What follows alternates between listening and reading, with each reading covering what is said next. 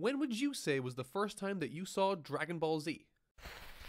Was I 19, I think? My earliest memory that I can recall right now was when I was on holidays in America and we were watching TV and I saw an ad for Dragon Ball Z and I remember thinking, I've heard of this. When I was younger, you got like a ton of small Dragon Ball toys, and when my friends would come over, I used to like play with them all the time. And I was watching the ad and literally, I was only like 8, 9, no, I was 9 years old at the time. And even as a stupid 9-year-old, I was watching this and I was like, this looks stupid. I don't like this at all. I'm glad I don't watch this. And now I know I was like kind of wrong. Like, well, no, I was right. It is stupid, but like, you know, it's cool. It's fun. It wasn't as bad as 9-year-old me thought it was. As it currently stands, Dragon Ball Super is a hugely lucrative property and is arguably the most profitable IP owned by Toei Animation Studios and Shueisha today. However, it hasn't always been that way. Following the run the franchise had in the 80s and 90s was always going to be an uphill struggle.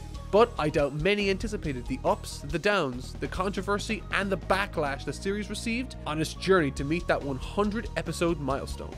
In 2015, the Dragon Ball series re-emerged after a 17-year-long hiatus to meet a very different anime industry, one that had played a leading role in influencing, for better or worse. Now, we got a lot to cover. Video games, merchandise, production, animation, story, ratings, and manga. I'm here to cover it all today, and to chronicle the events that serve to build the platform Dragon Ball Super currently stands upon. This is Dragon Ball Super 100 episodes later.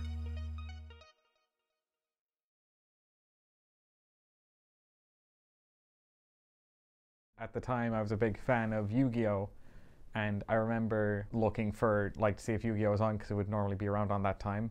And I remember going on, and it was like the first time I ever saw Dragon Ball. I think it was Goku and Piccolo versus Raditz. So, oh, Jesus, that's a long time ago. I remember I was in China.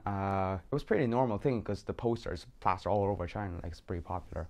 And we started watching it, and I remember was Broly. It was that was the first one like I ever watched. With the manga having come to a close in 1995 after 11 years of publication, the brass behind the Dragon Ball licensing endeavored to create an anime-only continuation to the Dragon Ball story. This idea led to the creation of 1996's Dragon Ball GT. However, this venture didn't exactly turn out to be the roaring success Toei Animation Studios wanted from its former top property. And so, on November 19th, 1997, on Fuji TV, Dragon Ball GT aired its final episode, episode 64, only a year and a half into its production. On that same year, Dragon Ball GT Final Bout for the PlayStation was released, and again to lackluster sales, selling a disappointing 270,000 units worldwide. With an exhausted Akira Toriyama stepping away from Dragon Ball entirely, and GT having signaled the end of the series, it looked as though Toei Animation had to put the literal and proverbial pen down with the once highly successful Dragon Ball franchise. Toei Animation's Dragon Ball department had its doors closed indefinitely, ensuring that not only was there not going to be a continuation of the Dragon Ball story, but for the first time in over 10 years, no plans were made for future Dragon Ball video games for any console. This was made even more jarring due in no small part to the fact that during the 11 years prior, from 1986 to 1997, the Dragon Ball franchise had produced 23 officially licensed video games, averaging over 2 games a year. However, while the Japanese public was turning its attention away from Dragon Ball, 6,000 miles away on the other side of the planet, Dragon Ball was garnering more attention, introducing itself to a brand new, young audience.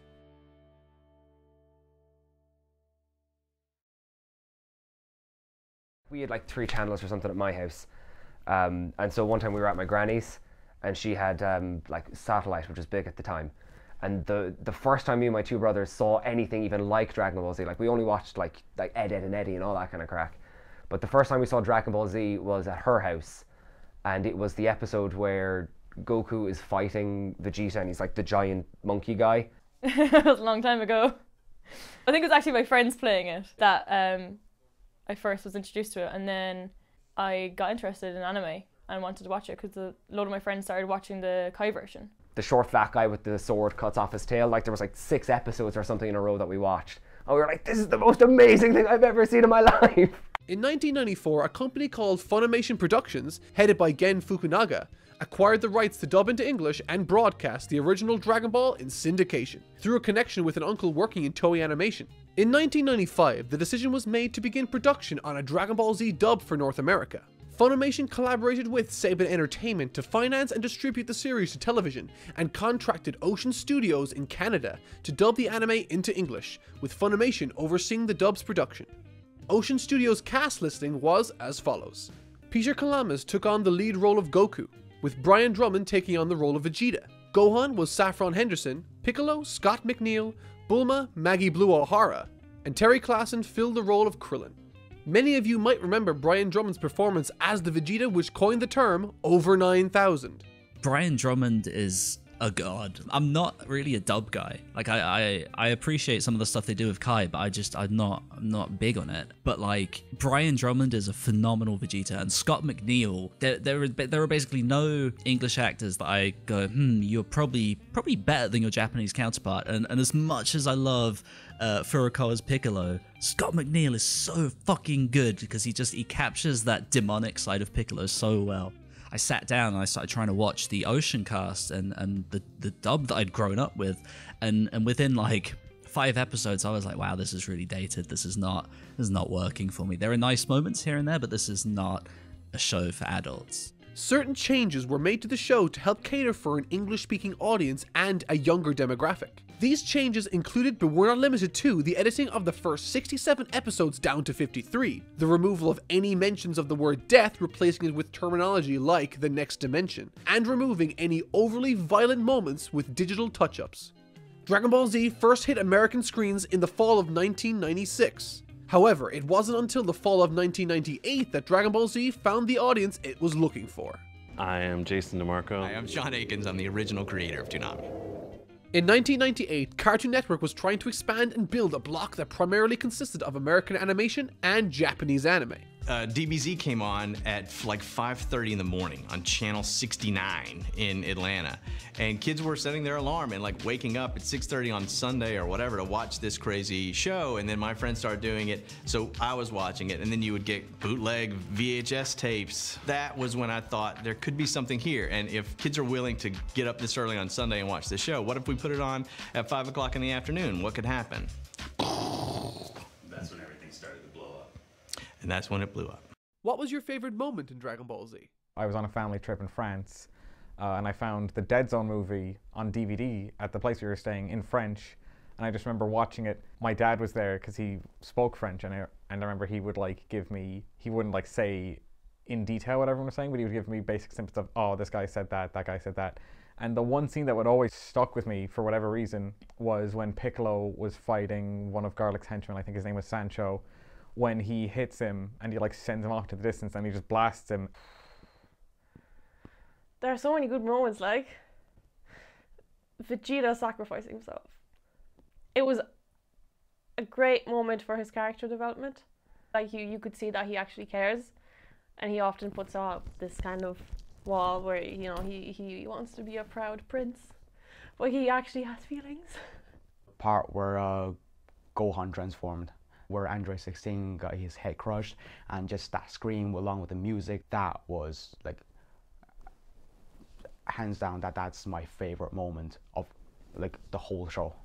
Oh, like when he defeated Cell, and like at the start when he was like toying with him after he had like that really emotional outburst. When Vegeta like sacrifices himself to try and kill Boo, and you know like Boo's fucking shit, so he just comes back together anyway. Boo's a bad villain. Teen Gohan going Super Saiyan 2 is very near and dear to me. It's basically because I main Teen Gohan in every Dragon Ball Z fighting game. That's, yeah. I put a lot of thought into it. Instead of re-upping Saban's musical score that was currently used for the Ocean dub and recontracting Ocean dub's services, Funimation would begin using their own in-house talent, based in Fort Worth, Texas, USA, to dub the rest of the series from episodes 54 onwards. How many pages is this script? Approximately 600. Is that unusually long? Yes. All the Godfather movies in script format maybe would be this big. Maybe all the Star Wars movies, all 6, would be this big. The new cast included Sean Schimmel as Goku, Christopher Sabat as Vegeta, Stephanie Nadolny as Gohan, Christopher Sabat again as Piccolo, Tiffany Vollmer as Bulma, and Sonny Strait as Krillin. Here, why don't I teach you a thing or two about Saiyans? What you're seeing now, this is my normal state. In 1999, Season 3 of Dragon Ball Z with Funimation's in-house dub was the highest rated program ever at the time on Cartoon Network.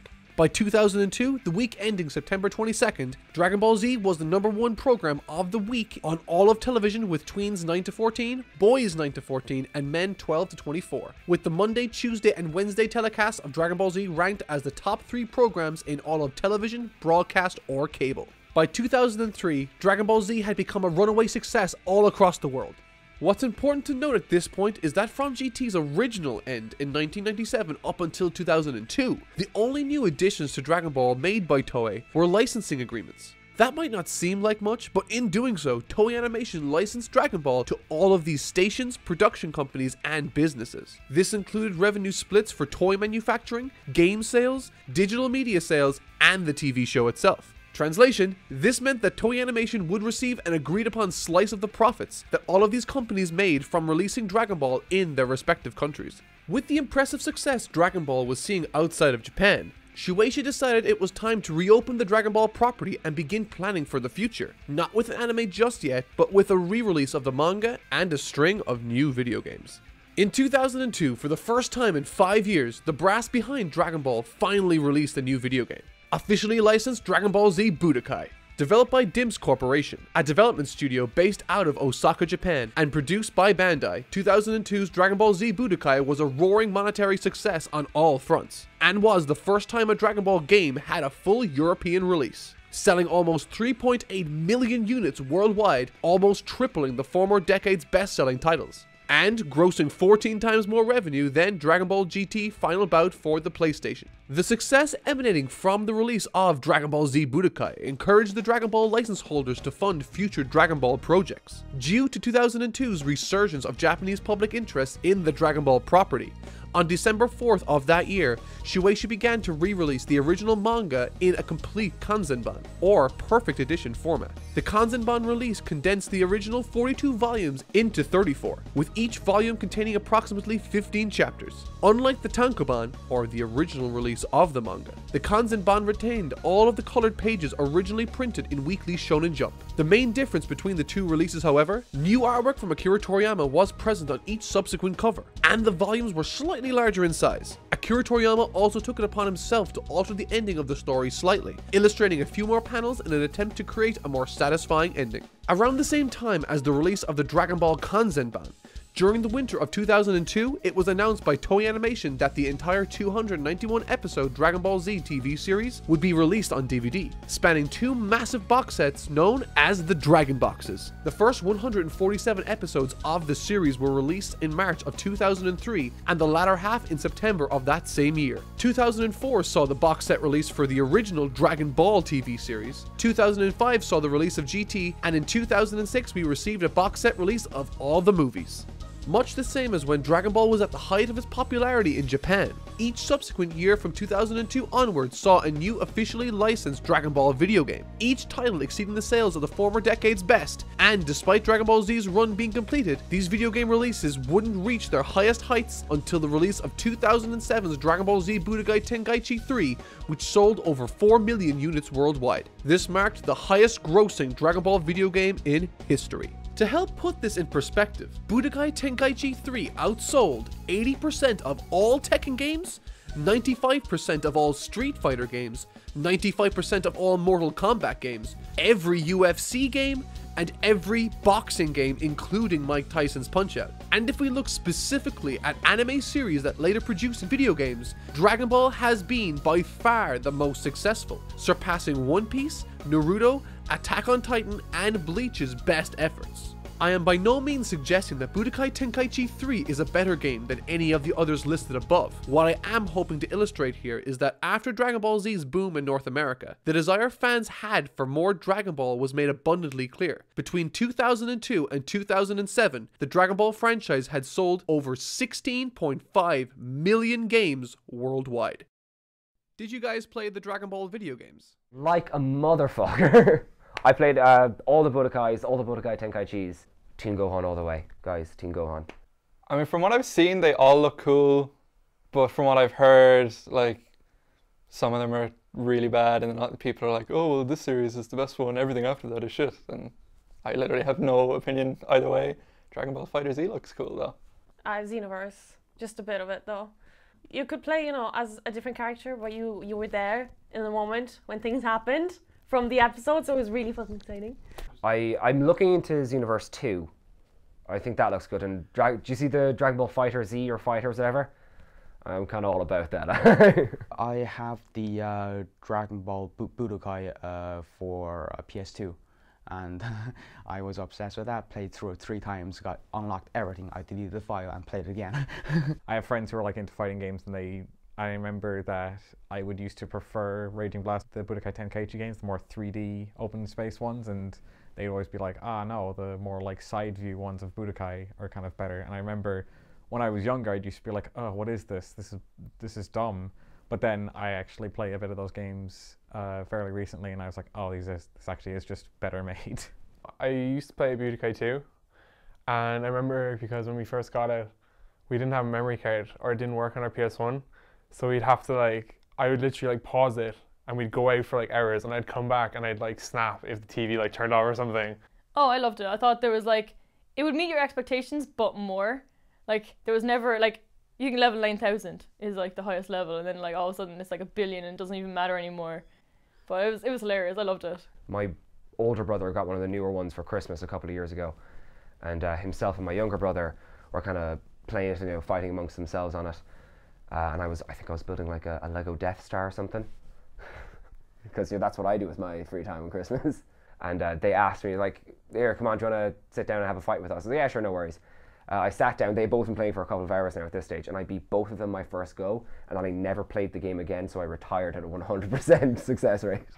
With the newfound success of Dragon Ball in the West and the resurgence of popularity with a younger generation in Japan, thanks to the Kanzenban and the Dragon Boxes, on the 21st of April 2008, it was announced on Weekly Shonen Jump magazine that a new OVA for Dragon Ball would be aired to celebrate Shonen Jump's 40th anniversary. This new installment in the Dragon Ball franchise saw the return of not only all of our favorite characters to the silver screen, but for the first time since 1995, series creator Akira Toriyama returned to write the story.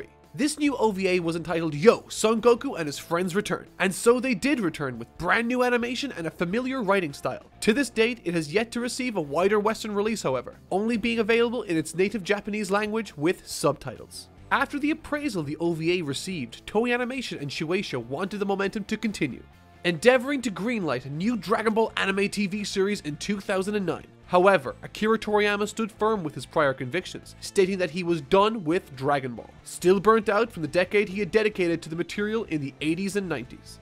Still wanting to fill the Dragon Ball void that there was in the Japanese market while trying to avoid the commercial disaster that was Dragon Ball GT, Toei Animation decided to begin production on a new project.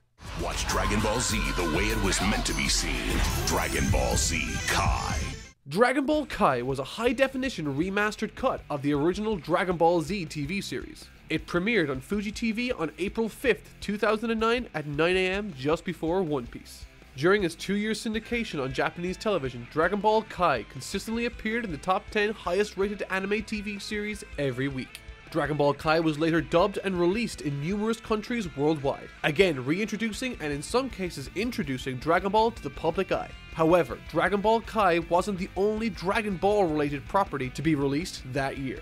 On March 13th and April 10th, 2009, 20th Century Fox and director James Wan brought Dragon Ball Evolution to thousands of movie screens across Asia and the Western world. The movie bombed critically, receiving negative to average reviews across the board worldwide. The website Rotten Tomatoes gave the film a score of 14% based on 58 reviews. Before the film's release, Dragon Ball creator Akira Toriyama initially felt surprised by Dragon Ball Evolution and suggested to his fans to treat it as an alternate universe version of his work. Years later, in an interview with the Asahi Shimbun, Toriyama revealed that he felt the Hollywood producers did not listen to his ideas or suggestions, citing that the final version was not on par with the original source material. Finally, in 2016, while discussing the film in the Dragon Ball 30th Anniversary Super History book, Toriyama wrote, I had put Dragon Ball behind me, but seeing how much that live action film ticked me off, Dragon Ball Evolution ran in many theaters through the summer of 2009. However, Dragon Ball Kai continued to air on TV screens all over the world up until its 97th episode on March 27th, 2011. We watched Kai until it was a fair bit into the Cell Saga. It was like towards the end of the Cell Saga we swapped over to normal original Z. We just kind of binge watch it in periods. So like 6-7 of us would get together, get some food, popcorn, sit down in someone's front room and just watch about maybe 7 episodes at once, then go home because like 2 in the morning. I enjoyed Kai a lot more because it cut out like a load of stuff. But also that means like there's a load of characters that people talk about. I'm like, I don't know who that is because they just don't exist to me because their arc was obviously not important at all. On July 21st, 2012, during Psycho V-Jump Festa, a short teaser trailer announcing the film Dragon Ball Z Battle of Gods was shown. And on March 30th, 2013, Toei Animation Studios released its 18th movie, Dragon Ball Z Battle of Gods. I feel like I have a memory of me hearing about it, and then like the next time I saw you going, is there a new Dragon Ball thing happening? Oh Jesus, yeah, I was hyped because GT was disappointed. I was on a scout for any news with Dragon Ball and stuff, and when they announced it, I was through the roof. I think my reaction was some level of, not necessarily like hugely excited, but I was like, oh, that's cool, Dragon Ball's coming back. And I then remember seeing how mind-blowingly excited everyone else was getting. And while I didn't necessarily have like that level of excitement that everyone else had, I do remember being like, I'm glad that people are getting so passionate about this. Oh, I saw it ages ago. I thought it was awesome. Like the new characters that were introduced, the character design was completely different from what we knew before. So it was refreshing, but they kept the tone of Dragon Ball Z. So they kind of combined the two together very well, and I really loved it. They instantly like kind of brought out this new kind of form, which was pretty class because he looked like he like turned into like this young guy. It was I didn't like it as much compared to the old series like Dragon Ball Z, but I could still see they didn't just bring it back because they wanted to make money. They actually had a good idea and they wanted to make something that was really good. At the time, it was the best quality, like as in animation wise, I've ever seen Dragon Ball in. This was the first new major feature to come out of Dragon Ball since the time GT was on the air back in the late 90s. However, unlike GT, Battle of Gods had one other vital added benefit. It was very, very clear that Toriyama had involvement with Battle of Gods because that Goku on screen there was very, very different from what we'd seen in the past. Even in Z, which is obviously a direct adaptation of the manga, it just felt so him. The way that Goku acted and responded to things, it was like that perfect blend of, you know, that childlike nature that everyone kind of loves about Goku, and then there was also the serious side of things. A lot of the Dragon Ball movies had a formula in which villain shows up, Goku and his friends fight the villain, they struggle, Goku or somebody unleashes a powerful attack or transformation to defeat the villain within the last 5 minutes, and then they close and the plot doesn't change at all afterwards. And this was the first time where it's like, no, they're not defeating Beerus, they're fighting him, they actually lose. Initially planning on staying distant from the material itself, after reading the script and the details of the character Beerus, he took it upon himself to illustrate and alter the characteristics of him. This led to further character designs, script realterings, and gags being written for the movie. Before he knew it, Toriyama had found himself much more involved than he had ever intended. To think that Dragon Ball Evolution, widely considered an insult to the Japanese property, played a pivotal role in compelling Toriyama to participate in the creation of another Dragon Ball series. The animation that was showcased in the film was polished but vastly different to what fans recognized from the 90s. This was a clear indication that the animators from the 90s had all but gone. Animators like Naoki Tate, Masahiro Shimanuki, Naotoshi Shida, and Tadayoshi Yamamoto were some of the veterans that remained from that golden era. The latter of which, Tadayoshi Yamamoto, while once being heralded as Toei's most proficient Dragon Ball animator, has since fallen from grace. Once responsible for crafting some of the most memorable scenes in the series, the long break from the franchise has not been kind to his abilities. This wouldn't be as large an issue as I am making it out to be if it wasn't for the fact that during the production of the movie Battle of Gods, Yamamuro was assigned the position of lead animation director, which afforded him the authority to trace over the animation of other younger, talented animators. This allowed the movie to look as though it was drawn by one individual, Yamamuro, leading to scenes looking more consistent aesthetically. However, some have drawn attention to this fact, stating that it didn't matter how talented the animators were under him, it was his style that shone through. For the production of Dragon Ball Z Kai, this became commonplace, many in the community critiquing his modern work, comparing it to his earlier pieces. This came to the forefront of the industry, however, with the release of the movie Battle of Gods in 2013, when a popular young animator named Yoshimichi Kameda, famous for producing key animation sequences in shows like One Punch Man and Full Metal Alchemist, came out on Twitter citing his frustrations with Yamamuro. "I can't hide my shock. Give me the soft designs of the Maeda Minoru period." During the 90s, Maeda Minoru was the man responsible for how Dragon Ball Z's characters looked. This man was in charge of dictating what the characters looked like by producing character design sheets, with which the animators beneath him would use as reference when drawing the characters in the show. Kameda was publicly badmouthing the new character designs supplied by Yamamuro. All of that aside, comments such as these didn't deter fans from showing up in their droves to support the movie, and for it to be overall critically acclaimed, grossing $51.2 million in the global box office, 30 million of which was achieved domestically in Japan. As it stands, Dragon Ball Z Battle of Gods sits as the 26th highest grossing anime movie of all time. What would you say is your favorite moment from Battle of Gods? Favorite moment? Oh yeah. It was the part where Goku and Beerus was underground, and Goku's god of powers running out, and then just like he screamed at that music, and he's charged at Beerus, and that one, yeah. At Bulma's birthday party, when Beerus is there, and just like he's just interacting with everyone, and it's like before the actual fighting starts, from the time that he shows up to just his interactions with everyone, I found very enjoyable. Goku's fighting Beerus in the cave. And then he was like, "I'm not gonna let you destroy my world," you know? And that he just goes mental. That was, that's amazing. Beerus kind of made like a huge blast and like went down at him, and Goku like was like just dying, and he like literally just did everything he could just to destroy a blast. And then when he did it, you were so happy. He was like, he almost won a battle, but then you realized you could just tell how strong Beerus was compared to Goku. Animation and box office reception aside, the most important aspect to take away from this release was its story and what it meant for the future of the franchise. The film introduced us to the character Beerus and the position he holds in the Dragon Ball world. That position being the God of Destruction, tasked with destroying planets he deems as being unworthy of remaining intact. However, the most important piece of dialogue in the movie comes during the final moments. After defeating Goku, Beerus explains that he is the God of Destruction of this universe, the 7th, going on to explain that this universe Goku resides within is one of 12 universes, with the others having spawned warriors even more powerful than either of them. Alongside introducing numerous new characters, Dragon Ball Z Battle of Gods expanded the Dragon Ball world unlike any other installment in the franchise, allowing room for new, interesting, and dynamic stories to be told, which, as it turns out, wasn't that far around the corner. The success Battle of Gods found and what it meant for the franchise wasn't the only bit of good news for Dragon Ball. As I stated prior, Dragon Ball Kai was considered complete with the ending of the Cell Saga,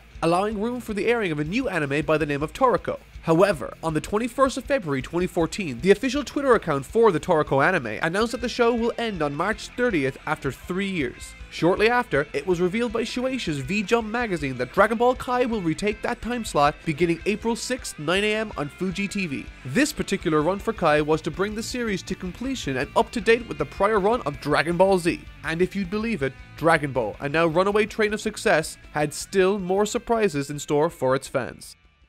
What did you guys think of Resurrection F? Like, I liked it, but some of the moments in, like, to me, Frieza was dead. I was really disappointed with that. Like, it's pretty much just showing off a Super Saiyan Blue. No, the action was cool, and that's pretty much it. But I didn't really get as hyped. Like, bringing back Frieza was to me, it was complete just, you know, for marketing. I very much enjoyed the Resurrection F song, the theme song for Frieza. But I think just as an entry in the series itself, as a standalone film, I think it's a fun entry. I think it's like a fun romp. But like, I liked the moment where Vegeta got to beat the shit out of him. Finally. you know? I kind of wanted Vegeta to beat him because Vegeta always seemed to hate him so much more than Goku. Barring some bits with the CGI, the action is like pretty well done. The 18th movie to be produced for Dragon Ball acted as the continuation to the story brought forth by Battle of Gods. This movie was Dragon Ball Z Resurrection F, featuring the return of one of the most iconic villains in the history of the series, Frieza. While headline catching, this move was met with controversy. Some excited for the return of the infamous character, while others meeting the announcement with a rolling of the eyes. It was fun to watch, fun fights, fun animation, don't get me wrong, and I love Frieza. The film has a lot of problems, it has no second act, the story was not very good, there's too many unanswered questions, there's too many ass pulls. To put it very, very simply, as someone who's now seen it a bajillion times, I can say that it's definitely not a good follow-up to that film. It felt like a step backwards in so many ways. With Battle of Gods, it expanded the universe just exponentially with the idea of gods of destruction and other universes and this new godly power that was like, this is a new thing. And then Resurrection F comes around and it just shrinks everything again. I suppose the idea, I don't want to sound like every other fan, but I can't lie about this. Vegeta should have been the one to kill Frieza. I have a really soft spot for Vegeta. Like, he wants it so bad. I think I've spoken to you about this before. Just let Vegeta have it, you know? Fuck Goku with he's just, oh, I'm getting everything all the time. Vegeta wants it more than anyone else. I'm very passionate about this. Resurrection F was released on April 18th, 2015. Grossing $65 million at the worldwide box office, it was clear that there was still a huge amount of interest in this new Dragon Ball property. 10 days following the release of their most successful movie to date, Toei Animation issued a press release that would shake the Japanese anime industry. I think I was trying to find One Piece episodes, and then I got this website, and after watching that, I just saw in the corner Dragon Ball Super. I was like, oh, they're making a series. I just saw a bunch of posts about people talking like, oh, there's going to be a new Dragon Ball anime, and I just remember seeing people getting like really excited. But I remember seeing that and thinking, oh, it's probably some kind of like, joke or like April Fool's thing that people are doing. I found about it from you. Remember, I was really excited. Again, kind of like with Battle of Gods, I wasn't necessarily like hugely excited, but I was like, oh, cool. I wonder what they'll do with it. On April 28th, 2015, Toei Animation announced production of Dragon Ball Super, the first all-new Dragon Ball television series to be released in 18 years. Set to debut July 5th, 2015. This would immediately follow the completion of Dragon Ball Kai's finale. The fact that it was coming so soon was just kind of mind-blowing to me. It's funny looking back now as someone who's aware of everything that went on the production side of things. That should have been massive alarm bells going off. But at the time it was just like, oh my god, it's 2 months away, let's go, whoa, hype train, let's do this. It had a very different start. And that's not necessarily a good or a bad thing, but it did have a very different start to the rest of Dragon Ball and to a lot of other like shonen series. It was more child friendly, and I wasn't a fan of that. And the animation sucked. A lot. Yeah, the Pilaf gang. Oh my god. Why are they there? Like, there's literally like no function for them in the entire series except that they try to do something minute and they just fail anyway. Like, there's nothing. Like, just get them out. And then like filler episodes would have them in it and they'd have these tiny backstory lines and I'm just like, this is the most boring thing I've ever seen in my entire life. Like, how about you just like do anything else and I'll be happy. Yeah. To be honest, all I heard was just negative. Like I read article about how the animation is jarring and how they're gonna fix it in like the Blu-rays and stuff. But like the storyline, it's, you know, recapped from the movie, so I just didn't think of much point of it. I remember like seeing like how like hugely excited everyone was getting, but at the same time I do remember the kind of nervousness that people had when everyone found out that the first 2 arcs would just be translating those movies into arcs. Based some years after the events of the Majin Buu saga of Dragon Ball Z, Super picked up and reintroduced the world to the colourful cast of characters Dragon Ball had assembled through the years, with the basic narrative covered in this part being primarily the conflicts between Goku and the newly introduced Lord Beerus, the God of Destruction. Not an obviously evil character with many redeeming qualities, Beerus, since his unveiling in 2013, has become a fan favourite.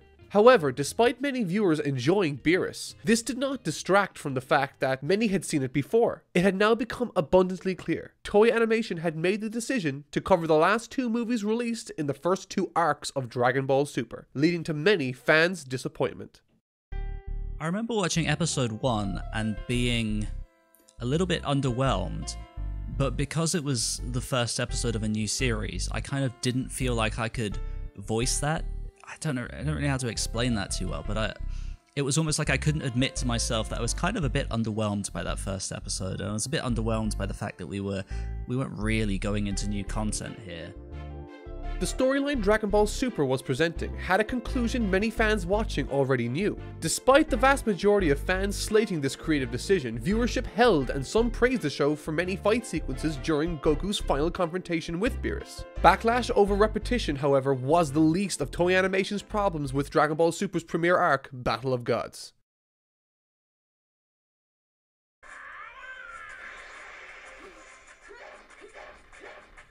Okay. Is that Goku? Not a fan of Japanese King Kai. He does not sound enough like Cartman. It's not very dynamic, is it?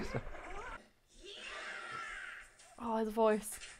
Oh, his voice is not nice. There's a lot of bad art in this clip. He looks much different than I remember in that shot. I see Beerus, he doesn't know. Now Goku's gonna stop holding back. Take off his weighted undies. Yeah, there was like, I might be looking at it with nostalgia goggles, but I remember the fight scenes being crazy in Dragon Ball Z, and in that one there was an awful lot of like static camera, like it was just kind of the one shot and characters moving around in that plane. It looked like dated. It looked old, if I'm not gonna lie. But like what season is that? That came out about 2 years ago. Oh, okay. I mean, I don't know how much uproar there was, but I mean, watching it, I would definitely say like, man, that's pretty bad.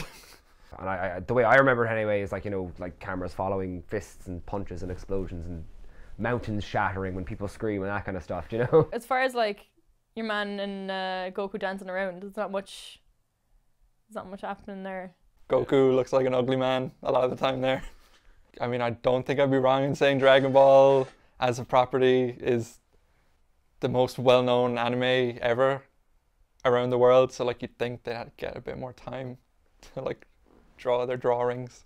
Yeah, wasn't there something weird with that one as well? They released like a movie and a show and they were like the same storyline and the same arc. Yeah. That seems like it would piss a lot of people off. They're like, you're excited for the first new Dragon Ball series in however long, and it's just rehashes of movies. It got to the point where, just from a visual point of view, you could tell it was just bad. Like, you could look at the artwork, you could look at the movements. Like, it didn't take an anime expert to realize how bad it was. I'm a casual person when it comes to understanding the actual anime process, and yet I could dissect how bad this is. I think they rushed certain things. Like, I would like to know more about Beerus and Whis, you know? And like, I'm not 100% a big fan of the pure comedy, like the amount of comedy that is being thrown at you. You know, I prefer to have a more serious theme. I was really disappointed because Dragon Ball Z, even though they have moments where the animation is a bit off, but in general it's very fluid, it really encapsulating, and especially I've been watching that show for about like 10 or 20 times, you know, I know every single moment of it, like, and just this new style of animation is especially with the like they got rid of the edginess, you know, it just looks off, you know, to me. I think a lot of the criticism that people were giving Super's animation back then was very, very fair. It was impossible to deny that the show did not look very good. I think some of the stuff during the Battle of Gods arc was probably overblown, episode 5 aside, which was obviously, you know, a very, very sore mark on the franchise that I don't think has ever really gone away somehow, which is strange to me. But no, I think my main issue with the response that it got was mostly due to how it was being reported. It wasn't being reported accurately. It didn't seem like anyone was interested in getting to the bottom of what actually happened. It was more just you heard the same old tired incorrect things about, oh, it's just budget, oh, low budget, oh, lazy animators not trying, low budget, and it's just that's not what happened. Norihiro Hayashida, producer at Toei, though not one currently working on Super, stated in an interview with the Anime News Network, the animators responsible for those scenes are newbies who just started working at this level in the industry, which means their skills are still evolving right now. Hayashida claimed that the quote bad animation in question was the result of inexperienced animators' work coming under scrutiny from the public.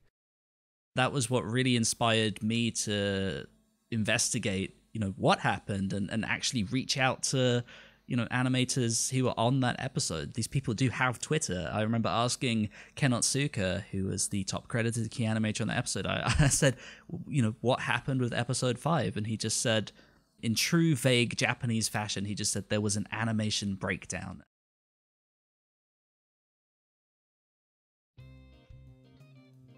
Many in Super's staff worked on the original series and others have at least a decade of experience. That said, however, there are exceptions, but they wouldn't be prevalent enough to make an impact of this magnitude. But to understand this properly, we need to break down how a Dragon Ball Super episode is created. Making an episode is very difficult.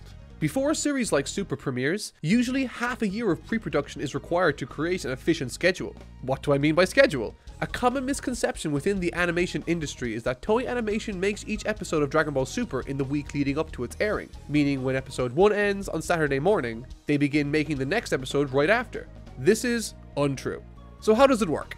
Toei Animation is an animation company with many other shows other than Dragon Ball Super under its umbrella. When rights holders to Dragon Ball wanted something to follow the end of Dragon Ball Kai, they decided to create a new TV show called Dragon Ball Super. Toei Animation then creates a team of animators to work on Super's episodes. You with me so far?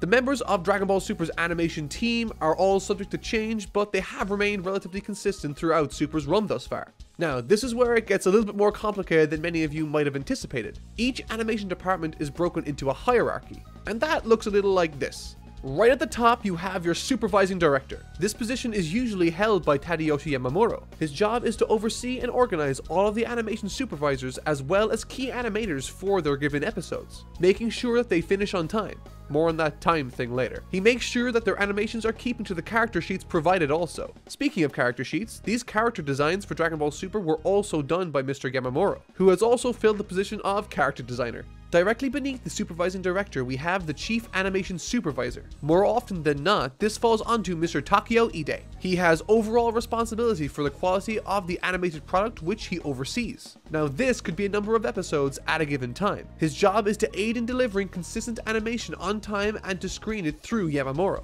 Beneath the chief animation supervisor, we have the animation supervisors. Finally, we have arrived at some actual animators. Familiar faces in this role include Naoki Tate, Shuichiro Manabe, Masahiro Shimanuki, and Osamu Ishikawa. One or two of these guys are assigned to a given episode and alongside their key animators and in-between artists, work towards producing their assigned episodes for their deadline. The animation supervisor's job is to maintain the animation quality and to correct any animation submitted to them by their underlings, to ensure consistency within the episode. They also provide key animations. Think of these guys as the bosses of each episode. So if those are the bosses of each episode, there must be people who work for them. Enter key animators, which, as the name indicates, work to create keyframes for animations. A notable figure within this role would be Naotoshi Shida, who provided key animation for a portion of the Beerus Goku fight in the movie Battle of Gods. The key animators usually are assigned a portion of an episode to animate by their animation supervisor. These portions which are assigned are called cuts, and there could be as many as 300 cuts in a given episode. That's a lot of drawing. For those of you who are unfamiliar with the term keyframes, an animation is made up of those keyframes. Frames are the drawings or illustrations provided by the artist involved. For example, a fully animated sequence might have as many as 24 drawings or frames. All of these are not keyframes. In order to spread out work effectively, key animators draw the keyframes. These are the most important shots in the animated sequence which the viewer spends most of their attention focusing on. But I hear you asking, if the key animators only do the important shots in the animation, what makes up the rest? I'm glad you asked. Beneath that again, we have the in-between artist, who works to link the keyframes together using, you guessed it, in-between frames. Combining these keyframes with the in-between frames creates a smooth running animation cut. But the real question is, how does this differ from Dragon Ball Z's process? on Z you would have different teams, as opposed to how Super works, where it's kind of just like independent supervisors for each episode and they're on their own rotation time. The animators under them aren't necessarily on the same rotation time as their supervisor. So while the supervisor might have like 8 weeks or something, the animators probably have less. They might have 2 to 4 weeks or something like that. It varies.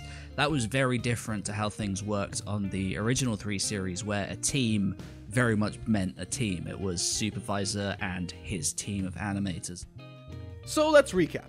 Right at the top we have the supervising director. Down from that we have the chief animation supervisor. Beneath him we have a number of talented animation supervisors. Beneath each of those we have even more key animators. And beneath them we have in-between artists. The reason most shows need 6 to 8 months of pre-production is due to scheduling, and that is the most important aspect of an animated show like Super that runs throughout the year with no off-season. Your schedule needs to be healthy. We need a healthy schedule because each episode ideally requires 8 to 11 weeks to create. That's right, I said 8 to 11 weeks. Each animation supervisor usually is given an episode to work on for a number of weeks. With their storyboard artist and a team of animators, which can vary, they create an episode out of practically nothing. The animation supervisor for episode 10 was Osamu Ishikawa. We can see he worked on episode 2 here, so that means that he had 8 weeks to create episode 10. The next episode he supervised after this was episode 17, meaning he had 7 weeks to finish that particular one. Assign each of these animation supervisors an episode and we should have a functioning schedule in theory. Each supervisor working on an episode 2 months in advance, submitting it on time, and being assigned another one right after to keep the wheels rolling. However, this is where Super imploded, for lack of a better term. The first 4 episodes by and large were produced to a satisfactory quality, with minor exceptions from episode 4. However, fans of the show were shocked and outraged with the release of episode 5. The animation supervisor for this episode was Naoki Tate. His own animation is on show in the episode, as well as the likes of Ken Otsuka, a key animator, who was responsible for this fantastic cut in the episode. However, parts which were scrutinized heavily were cuts of animation like this. Clearly, unnamed animators' rough animations pushed forward to get the episode out on time. These are clear signs that Toei Animation's Dragon Ball Super schedule was crumbling. And so early into its lifespan, this only meant that things were going to get worse. To illustrate my point that this wasn't the animator's fault, but instead the time restraints they were under. Naoki Tate, the animation supervisor of the episode, had worked on Dragon Ball Z back in the 1990s. He is a senior animator with over 20 years experience in the industry. The next episode he supervised was episode 11, and was undoubtedly one of the most well-animated episodes in the arc. Despite fan outrage, however, the damage had been done. The powers that be rushed Dragon Ball Super's pre-production, not allowing it time to create enough of an episode buffer to produce quality episodes consistently. And it was only going to get worse. I think Studio One Pack is one of the most transparent studios who work on Super. They list their times on their website, and so as an example, episode 23 aired on December 13th, and it didn't start production until December 1st. To help better illustrate my point, here is a very short animation of Goku turning his head that I produced. I used the model sheets Toei uses for Goku, and I tried to stay as on model as I could. This took me roughly 9 hours to produce. Let's see what it looks like when I take only 1 hour to produce this same animation sequence. As you can see, there is a severe dip in quality, but as you saw earlier, I am fully capable of producing a satisfactory product. However, when time is removed from the equation, the end result is compromised heavily. A YouTuber and artist by the name of Mark Curley made a similar series on the subject, which, if you are interested in the process of illustration, I highly recommend you give it a look-see. Episode 28 aired on January 24th, 2016. This arc served to introduce Goku, Universe 7, and the audience to a whole new cast of characters. These included Champa, Hit, Kaba, and Vados to name but a few. Once Frieza had been defeated at the hands of Goku in the arc prior, a certain amount of time has passed with the arc kicking off during one of Whis' training sessions for Goku and Vegeta. Champa reunites with his brother and together they agree to host a tournament. If Beerus' Universe 7 wins, he gets the Super Dragon Balls. Orbs that when gathered have no limit to what you can wish for. And if Champa wins, he gets Universe 7's Earth transported to his. They agree on a 5 vs 5 tournament where the winner stays on. And thus was the premise for the arc. The first thing of note in this arc was an improvement in animation overall. With the arc being 14 episodes in length, none of the episodes are animated particularly poorly, which might not seem like high praise, and it's not, but considering the previous 2 arcs' overall quality, this was a noticeable and welcomed improvement, indicating that the show was heading in the right direction. That's kind of Dragon Ball's retelling arc in a nutshell. It was not good. It looked bad, it was rushed, it was amateur, and then to kind of solve that, when it came to the Universe 6 arc, they introduced like 2 supervisors, and so it was the same amount of time, but the work was being divided up into. Yeah, what's with the blue hair? I thought they were yellow. Classic Goku plan. I'm gonna try this thing, but probably won't work, and if I fail, then I'll die. I mean, he's spending all this time explaining what he just did, but like that whole time, Kaioken is like damaging his body. Okay, I'm into that.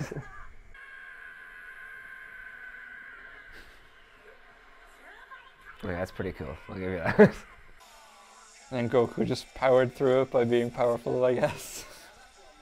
It is way better though. Definitely. Yeah, right off the bat, that was much better. Oh, enjoying that. That was way better. What was the deal with his blue hair? Super Saiyan Blue. Oh yeah, okay, yeah. That's in the next series. Is that why he was able to use the Kaioken as well as being the Super Saiyan? Because I always thought, like, when I was younger, I always remember being like, wouldn't it be so cool if Goku went Kaioken while he was in Super Saiyan? Yeah, well, that had me grinning like an idiot anyway. I was like, yay! I didn't even know I wanted this. What did you guys think of Goku's last fight during the Universe 6 tournament? Was that when he was fighting Hit? That was fucking awesome. That was incredible. And the music in it as well, they executed that very well. Episode 5 was very infamous for its animation, but I feel like the animation of a lot of Super, up until recently, like even after they got out of the movies, a lot of the animation in the Universe 6 arc was very hit or miss. And it's been very iffy, to say the least. Oh, it's much better, but the thing is they're not keeping it consistent. Like there's moment where it's like, holy shit, is this Dragon Ball? And then there are moments like, yeah, that's Dragon Ball. Actually made me feel, it gave me the vibe of Dragon Ball Z a bit, and I love that because I missed it so much from that, because again, it was the comedy in it, and that was a serious moment, and I'm glad that they didn't make it funny. Oh, when he fought Jiren. No, not Jiren, Hit. Do you know when he did like the Super Saiyan Blue with the Kaioken, and that's how he beat him, and I thought that was pretty good. Yeah, it was pretty class. What the way I see it now, and this is someone who like completely fucking uneducated in Dragon Ball Z, is going Super Saiyan was massive, because they had all of Dragon Ball where there was nothing like that. So then when you go Super Saiyan on Namek, it was a huge thing. And then going Super Saiyan 2 was kind of like even that extra, it was the double punch, or the double whammy, or whatever you want to call it. And I kind of feel after I went Super Saiyan 3, I was like, oh, we're just going to keep churning these out. Aside from some minor hiccups, the arc reached its conclusion as Universe 7 defeated Universe 6, with Hit throwing the final match against Monaka. Directly following this arc, however, we were greeted by something we had not witnessed in this series to this point: filler. Thanks to the internet, many fans now understood the purpose of these types of episodes. They were animation light and easy to produce comparatively to their story-driven counterparts. What did this mean for the series? Something big. Okay, now why does he have blue hair? What? Awful lot of blue in this show now. That is Trunks, isn't it? I thought he had purple hair.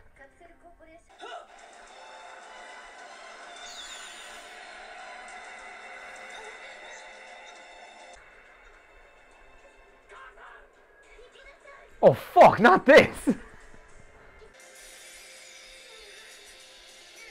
It's always, no. It's always the same. No!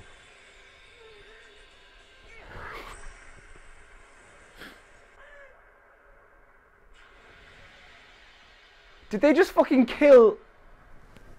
Turn it off. I can't see any more of this. Well, that was just sad. His silhouette in the smoke, it really looked like Ryuk for a second. I don't know how, but it did. I don't, the way the hair wasn't super evil, like triangular red eyes. Holy shit, did they just kill Bulma? I can see why he'd be feeling blue. Oh my god. Come on. There's always a mother dies. Like, the mother has to die, and then they just go berserk. What's with all the blue now? Why is his hair blue? Fair enough. I mean, like, puberty hits us all hard, you know? You really felt for Trunks, and Black scared the shit out of me. And then you see Black's face, and you see that it's Goku. You're like, what the fuck is going on? I think that the animation has gotten a lot better. I don't really think that it's like top tier in the whole like animation industry. It's certainly not that, but I think that just on its own, separated from everything else, I think that it's definitely gotten better than it has before. On June 12th, 2016, episode 47 aired for the first time for all to see. The episode received the highest rating in the series up until this point. It also sported a new, darker theme, to the delight of many fans across the globe. While reintroducing high stakes to the world of Dragon Ball, the premiere episode also featured fantastic animation by the talented Naoki Tate, which helped raise Dragon Ball Super standards even higher. The arc covers the events of Trunks' last-ditch effort to save his timeline from certain destruction. Having taken care of the androids, Cell, and Majin Buu in his timeline, he witnesses the murder of his mother Bulma, killed at the hands of a Goku lookalike going by the name of Black. So is this present day or future? Oh, this guy again. Oh, I don't like him. So who is this black guy? This sounded really racist. I did not mean it that way.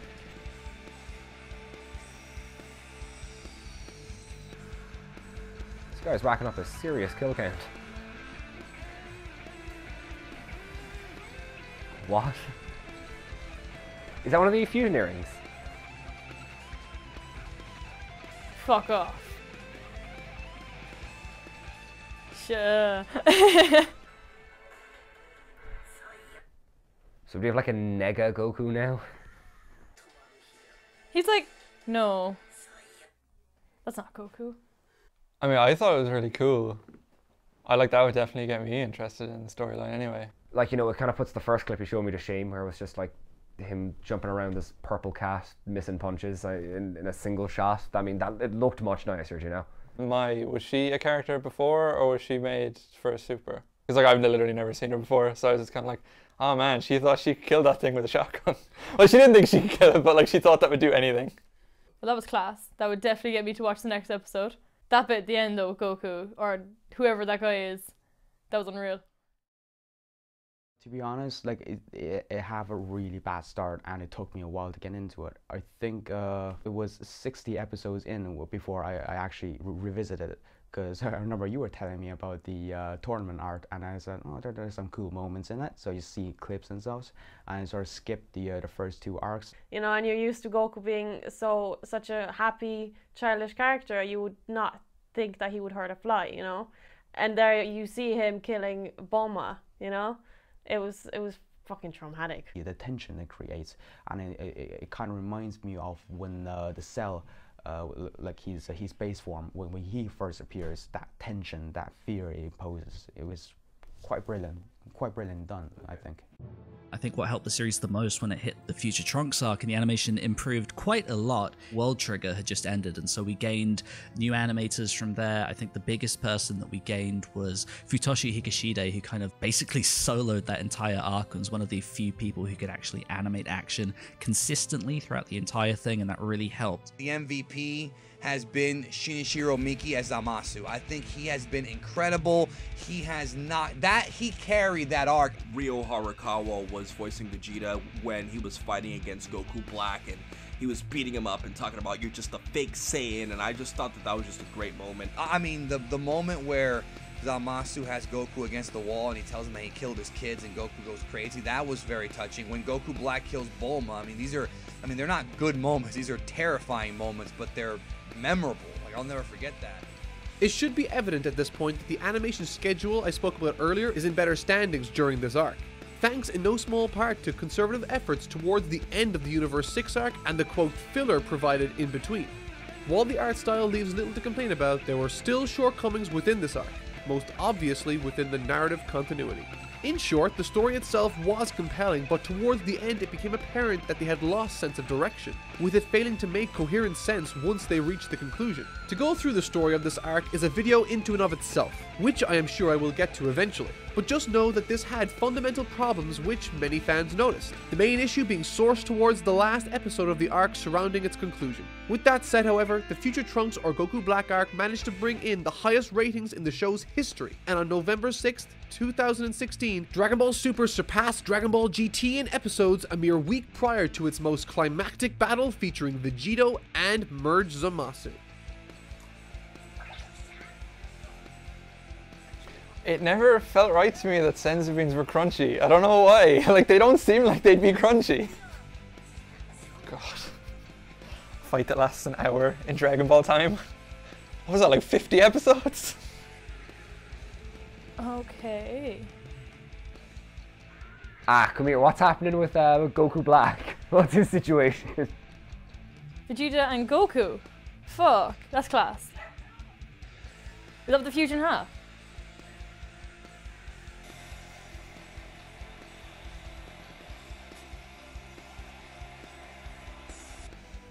There were just no limits to this show.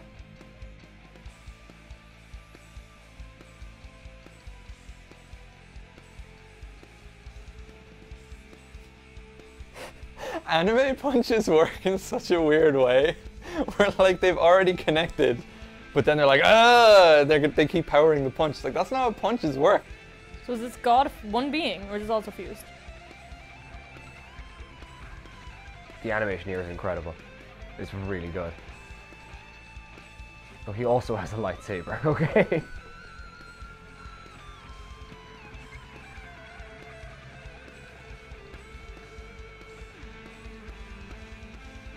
I'm such a... Even like now, I'm like, yeah, get him, Goku. Oh, come on. Cool. Animation's like leaps and bounds ahead, like that. I didn't notice any part where I was like, ugh. How long have like, I don't know what they're, like, I'm gonna call them like keyblades? Like, not like Kingdom Hearts, but like, like where they could just make swords out of their energy or whatever. Like, how long has that been a thing? Oh, it definitely improved. Really good, like it was well animated too. I definitely want to watch that stuff. When they said, oh, we can only fuse for an hour, I'm like, I remember something that took 5 minutes before. That was a long time. Due to merchandise sales, I'll get to that later, and fan enthusiasm surrounding Dragon Ball, on October 12th, 2016, Shueisha established an initiative called the Dragon Ball Room. This Dragon Ball Room was essentially a department created with the sole purpose of making new Dragon Ball content separate from Toei Animation's Dragon Ball Super anime. This would serve as the new Dragon Ball manga's home ground from that point onwards. Before the next and final arc I will be covering in this video, Toei Animation produced 9 filler episodes, spanning episodes 69 through 78, and I love them. In these 9 episodes, we get a fun self-contained installment where Goku and Vegeta fight Arale, who is herself a Toriyama creation from his Dr. Slump series. We get a fantastic baseball episode and a small 2-episode stint where Goku is being hunted by Hit the Assassin from Universe 6. However, it is the 2-episode mini-arc with Goku and Krillin I would like to talk about briefly if I can. Episode 75 was, by far and away, my favorite episode of these 9 fillers that came our way. Why? Because its storyboard is a prime example of great storyboarding. The use of empty space and zoomed away shots help get across to the viewer how isolated and self-conscious Krillin is, without saying a word. Too often in anime do we get blocks of dialogue explaining what is going on in characters' heads, and why we should be invested in this scene. And while that isn't terrible, I think it is at the very least unnecessary when you can show this to your audience instead. It's arguably the most beautiful episode in the entire series. At Jump Fest 2016, during the 3rd weekend of December, Toei released a promotional teaser video for the upcoming new arc, which it dubbed the Universe Survival Arc. More and more information would make its way to the public through online articles, stream, or VJump magazine, all pointing to February 5th, 2017 as the premiere of the new arc. What do you guys think of the Universe Survival Arc? That's pretty good. I like all those episodes, but I just feel like it's kind of dragging out too long. There's like 50 different fights going on at the same time, so like one episode would be on one fight and then like it'd be like meanwhile. So you've progressed like a minute, but you've watched like 5 episodes, but you've seen like 5 different fights, so only a minute has passed in the fight.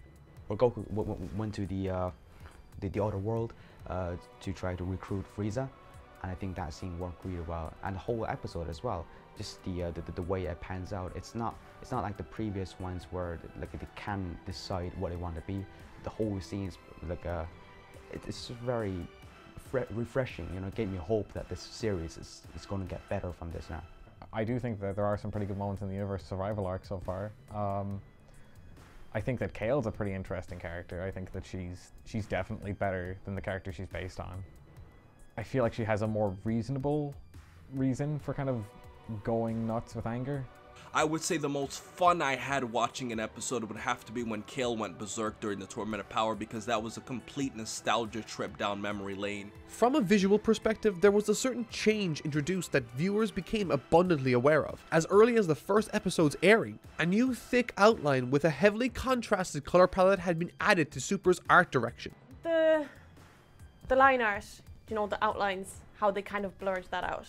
And they kind of give you like the kind of effect where the light is really blurred. I don't like that. The line isn't strong. It's not really like, it's not prominent. You know, it's really blurred out. I'm not really a fan of that. Similar to the Universe 6 arc, which saw the main cast take on a rival universe, the Universe Survival arc sees our universe take on numerous others. However, this iteration takes place in a multi-universe battle royal of sorts, pitting Universe 7's 10 best warriors against the representatives from 7 other universes. An interesting concept which had yet to have been done in the series. And it just so happens that this arc would be the longest too. As of making this video, it still has not reached its conclusion, currently standing at 35 episodes in length as of October 15th, 2017, surpassing the Future Trunks arc already by 14 episodes and eclipsing the first 3 arcs, which stood at roughly 14 episodes apiece. However, while the promise of a multi-universe battle royale sounded interesting, there was a lot of groundwork needed for the occasion to make sense to every viewer. Therefore, the first 14 episodes of the arc would be set aside to reintroduce the characters that had been seldom seen in the Dragon Ball Super series up until this point. Goku sets out and attempts to find, convince, and recruit numerous warriors from the show's long history. Krillin, Tien, Master Roshi, Vegeta, Piccolo, Gohan, Majin Buu, 18, and for the first time since the Cell arc, Android 17 makes his Dragon Ball Super debut. When I heard that Piccolo and Buu were going to be in the tournament, I was thinking that, oh, they're going to train with Beerus and Whis as well, and they're going to get God Ki, and they're going to be on their level, and it's going to be a more interesting... It's not just going to be about, oh, who's stronger. It's going to be about, like, the strengths and weaknesses of all the characters' different techniques. And I feel like that is... They're kind of doing that now with the Universe Survival arc, but I feel like they've kind of done it a bit sloppily in just how they've had characters just going, I've been training off screen. Like, what training have you been doing to, like, get on the level of gods? On July 23rd, 2017, Dragon Ball Super aired its 100th episode, an achievement worthy of commemorating for any long-standing TV show. Masako Nozawa, who had been the voice of Goku for well over 30 years, came out of the woodwork and released a statement regarding the recent milestone. We hit 100 episodes in the blink of an eye. I was shocked when I heard about it. At this rate, we'll probably reach 200 episodes in another eye blink. Lately, I've been receiving messages at my house from fans daily. It makes me so happy. My goal is for Dragon Ball Super to reach 700 episodes. 7 for the number of Dragon Balls. So all you fans, keep cheering me on. Is there anything that you would like to change about the show? There's a lot that I change personally. I personally feel, at least, that they messed up a lot on the handling of God Ki. Goku turns Super Saiyan God, and then it just all goes back into his base form. I personally thought it would have been really interesting if that, like, messed with his Super Saiyan or something, and so he's just stuck in his base form. Like, you know, he shouldn't have, like, 13 different forms that he can, like, pick and choose from. It should just be simply, like, his resting state and then his powered up state. The other thing that I feel, though, is while they have done this with Vegeta and having him, like, get God Ki as well, I feel like they should have given God Ki to a lot of the other characters. There's a reason why Super is what it is. Like, if you take out one element of it, it won't be as Dragon Ball as it is. So, I mean, they're doing the best they can with it. So, I'm just gonna wait and see how the story pans out before I make any judgment. Well, I don't think so, because, like, if I changed anything, it wouldn't be Toriyama anymore. You know? So I'd say just leave it the way it is and polish up the animation, for fuck's sake. I think they should kind of bring it out as a season rather than a week-to-week thing, because that kind of makes it kind of boring. Like if they brought out a season with 20 episodes, you'd be like, oh, it's all building up to this one thing. But then nowadays it'd be like, oh, there's like 50 weeks of filler, and then there's like 10 weeks of something that's really good. So like if they kind of compressed it and not did a week-to-week and did like a season by season, I think it'd be more consistently good. I like the fact that there's a lot of lore building, but I'm going to be honest with you, I feel like the lore building is not going to go anywhere. I certainly hope it does, but I feel like we're being introduced to all these new characters and universes, and we're not going to get development for that many of them. My big issue with Super is that everything feels self-contained. That doesn't feel like there's a big adventure going on. It's just a very clear-cut, here's Battle of Gods, here's Resurrection F, here's Universe 6, here's Future Trunks arc, here's the tournament arc. And it's just, it doesn't feel like a natural flow between arcs. And I think one of the biggest examples for me is between the Copy Vegeta arc. It just ends and the next episode, boom, a Future Trunks arc starts. And it's just like, it's so jarring. It doesn't feel natural. And when it came to the end of the Future Trunks arc and we were leading ourselves through all of the mid-arc filler material, whatever you want to call it, up to the Universe Survival arc, it just felt like a countdown. It didn't feel like we were building to anything. It was just like, okay, and the arc starts now. It just feels like movies still.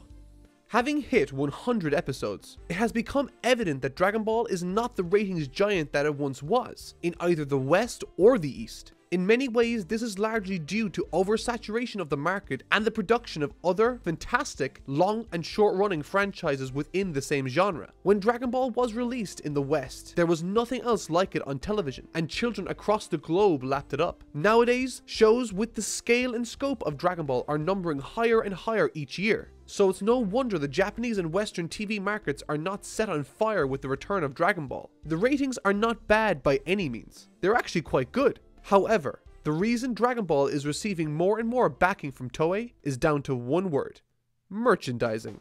While Dragon Ball has faltered in the anime department, it has taken up right where it left off in the merchandising section. Dragon Ball was and still is a merchandising juggernaut. Looking at the licensing and sales figures for the Dragon Ball franchise in the mid-2000s, it's clear to see that the numbers were huge.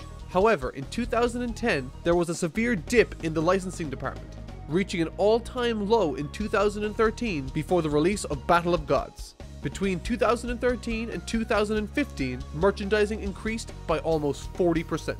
With the release of Dragon Ball Super, that figure took a large upswing, placing it into the realm of competition that One Piece occupies. So at the moment, Dragon Ball Super only has an upside in the marketing department. Would you recommend Dragon Ball Super to a friend? If they are already a fan of Dragon Ball, I'd say maybe, depending on like what exactly it is that they like the series for. I would recommend to a friend that has already seen Dragon Ball Z, but for someone who haven't seen it yet, no. Oh, if it was Dragon Ball Z, guaranteed like, but not really with Dragon Ball Super.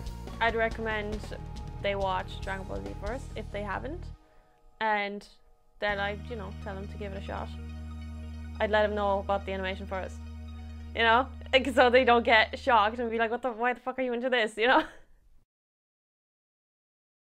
From early June to mid-July, I lived in Osaka, Japan. It was on this trip I started production on this documentary. My goal was to cover all the important events of the series from its inception to its 100th episode, and I wanted to see what Dragon Ball meant to as many people as I could. On one of my final days in the country, I decided to visit Universal Studios Japan, hearing that there was a production celebrating Shonen Jump in the form of two 4D shows, one for JoJo's Bizarre Adventure, and one for Dragon Ball.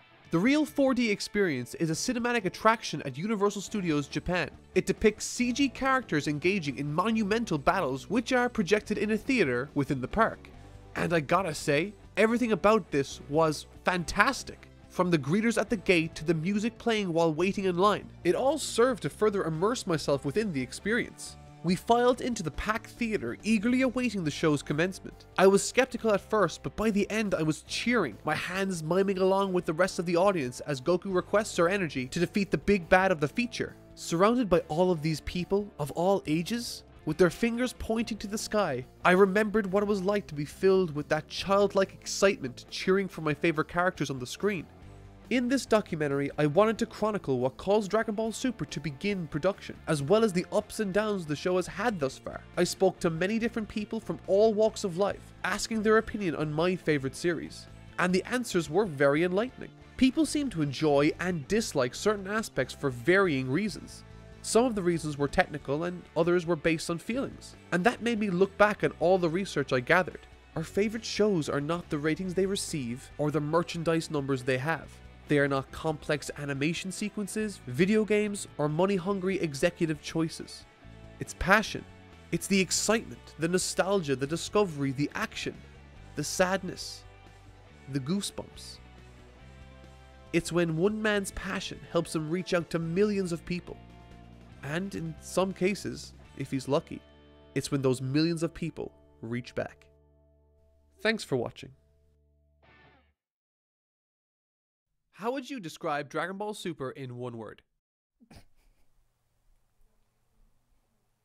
Colorful. Do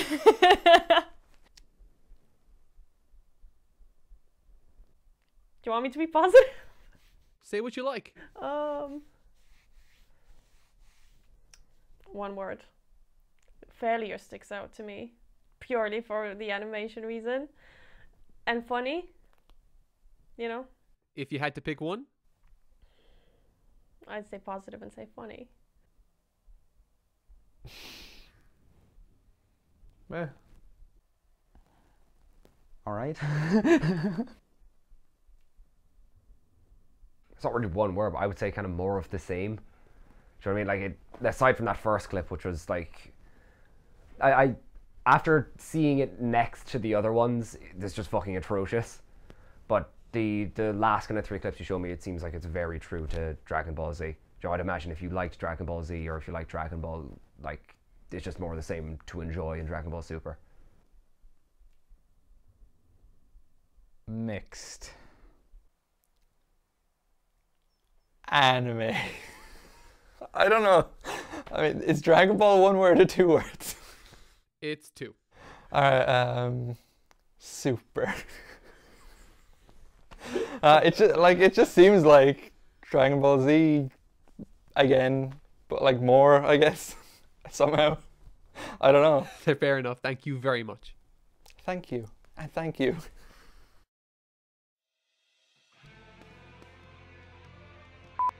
Informal with the fucking lights and camera and just take it light, take it breezy. Yeah, like even Kai, like it's an anime, so there's a lot of bullshit in there. I'm glad I didn't have to watch Goku learn how to drive. That was such a good episode. It sounds like literally everything I would hate. It's like, oh, and like it just I hear that Japanese Goku is different, but like it encapsulates like English voice Goku, where it's like, oh man, I need a train to stop that thing that's gonna destroy the world, but oh man, I want to learn how to drive. Oh man, I'm hungry. Because he's an anime protagonist. He's hungry. I feel like this is going to turn into a porno audition tape super quick. Also, I hate Japanese Grandma Goku. I get that they're like, you know, it's like, oh, you've been with us forever, so you get to keep being Goku, but yeah. No, it's Goku isn't a Japanese grandma.